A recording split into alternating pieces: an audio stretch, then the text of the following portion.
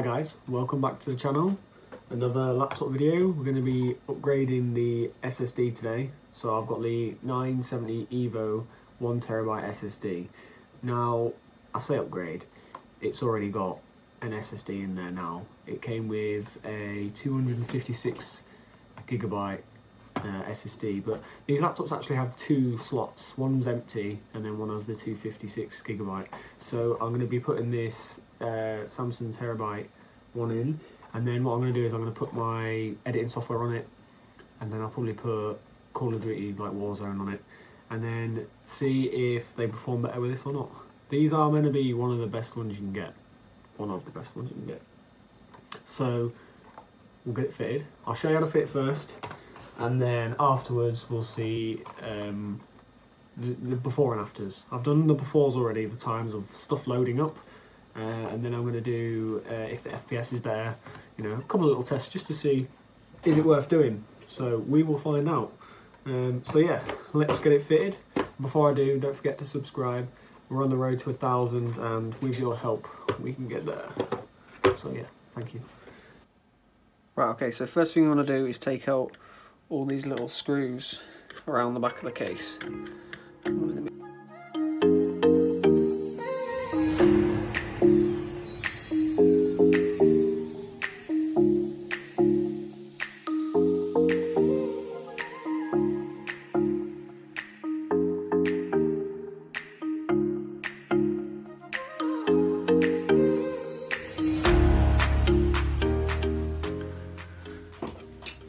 Okay, so once you've got the main cover off, you then want to take this cover off here. You can see under this one, there is the original SSD that came with the laptop. So all you do is you take this little screw out there, which I've already done, and then that just pulls straight out. And then you get your new SSD, and these go in like a bit of an angle. Make sure, because you've got the larger strip there and a smaller strip, so make sure you get those in the right way around, and it just pushes in nice and snug. It sits on its own, like it's springy like that because that's the connections pushing against each other, so that's good. And then when it sits around here, that circle sits perfectly around here where it screws in, so you know then it's pushed in far enough. So all you then do is push that back over there, and this is the hardest part, just getting this little screw.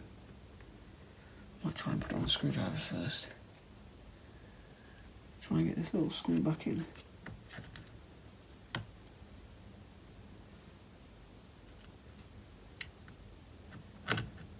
Come on. Oh, there we go. There we go, that's in, done.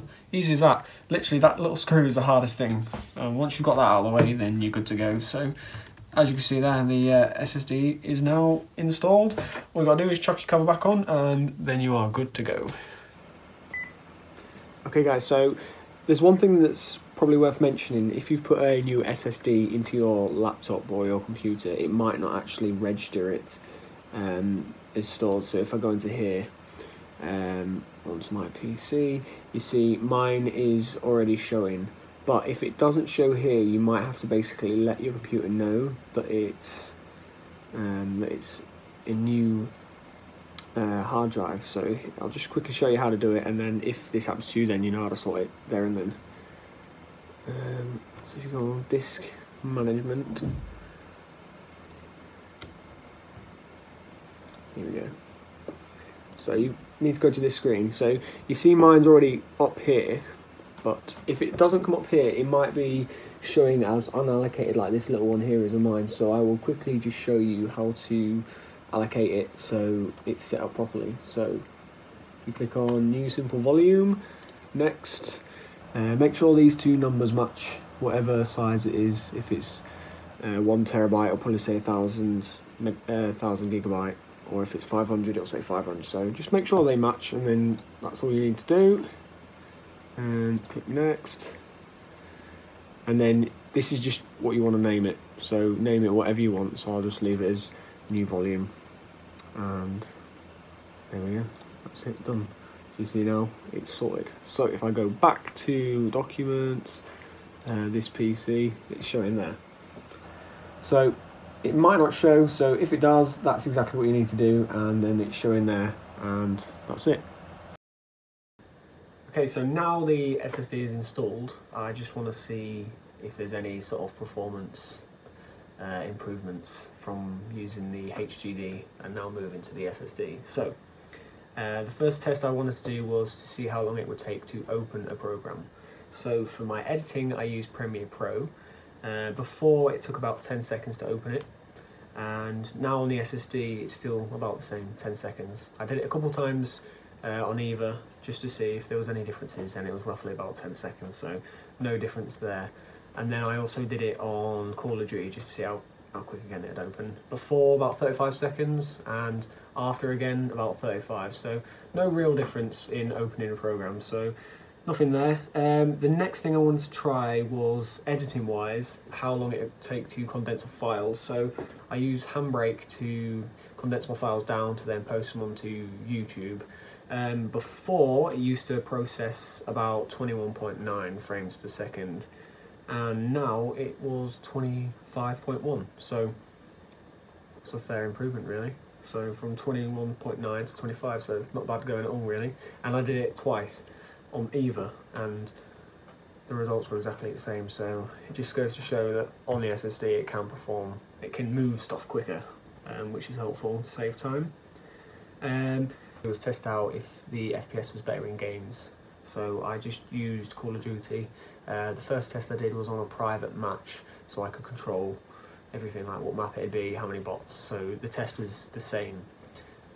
So before it was usually between 120 and 140 FPS, and honestly now that Call of Duty is installed on the SSD I couldn't really see much improvement. It was pretty much the same, maybe a little bit better, because you know what it's like, the FPS just jumps up and down, so maybe a little bit better, but nothing major that I could definitely say yep, it was better. And then I tried Warzone.